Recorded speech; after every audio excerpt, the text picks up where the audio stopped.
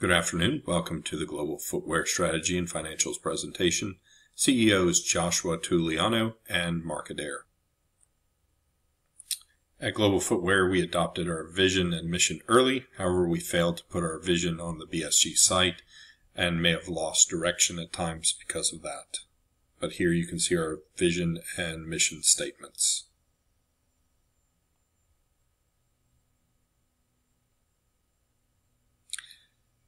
We have three markets, but only two strategies. One is a broad differentiation for wholesale and internet, and for our private labeling, we have a low-cost strategy, which means low cost and high volume. Our plant capacity and upgrades, we did not reduce any capacity from FY10 to 16. We've made some upgrades, and we have plans to build our future capacity in our North American and Asia Pacific plants. For strengths and weaknesses, the BSG program shows that we have only one strength and weaknesses, but those weaknesses are transient. We plan to take care of these over the next year.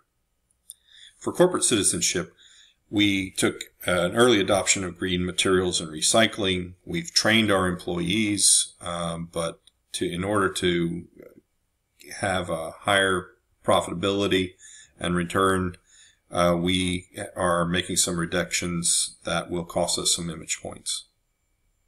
Here we have a someone for everyone strategy, meaning that for each of the markets that we are dealing with, we have selected a celebrity that can represent those markets.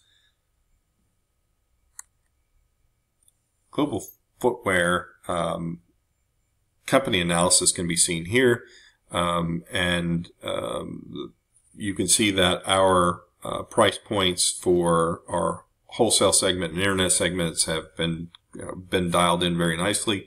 And our private label segment, I believe, is spot on. Here's our performance charts. Here you'll see that our net revenues have increased year over year, which means that our strategy is working. Our earnings per share, we've taken a slight dip. We plan to rectify that over the next year. Here you see that our credit rating is A+. We paid off debt early, and we're able to garner that rating.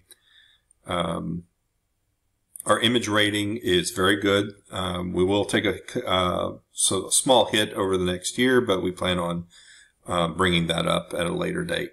The most important lesson learned here is that we should not ignore your plant. You always should anticipate needs and adjust capacity accordingly.